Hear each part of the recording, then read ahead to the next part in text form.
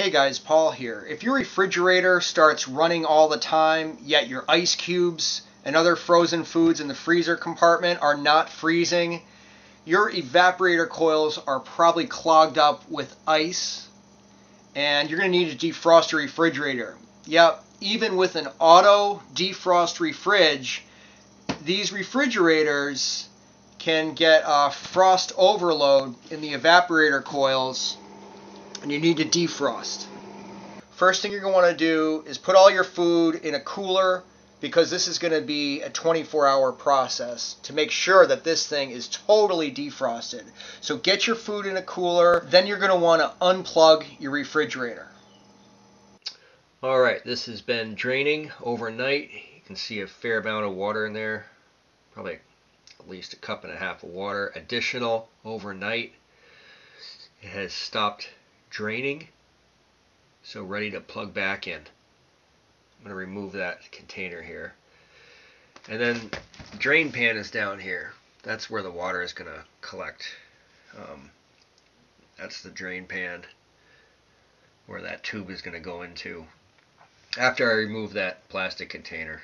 Alright, as I was finishing cleaning the gaskets on this refrigerator, all of a sudden the power shut off. At first I figured that it had reached the proper temperature and the motor was just resting in between compression cycles.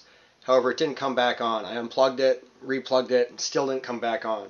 And usually in the back of the unit by the compressor is the reset switch, the reset relay for these automatic defrosting refrigerators. However, this company, Woods, is out of business. I could not locate the relay in the back of the fridge. There was no such switch for that.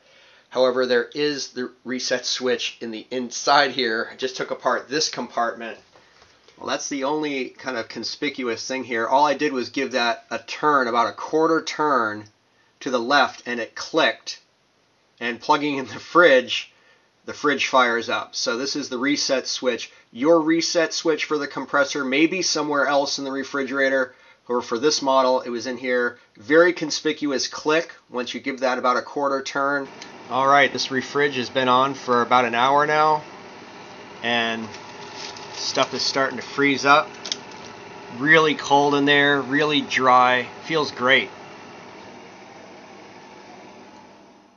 Now, the first line of defense in preventing ice buildup, even in an auto defrost fridge, is making sure you keep your doors closed. And I'm putting a link in the description below to how to repair cracked door seal gaskets. Like right in here. Check out that video on how to repair those. If you have any questions about this process, leave your comments below. And we'll see you guys real soon.